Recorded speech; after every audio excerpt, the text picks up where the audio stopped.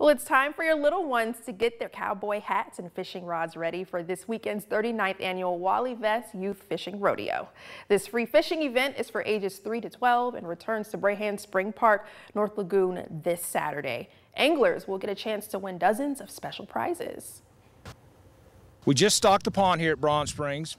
One of the great things about having it is that it's kind of like shooting fish in a barrel almost, because we put a lot of catfish in here for the public to come out and catch.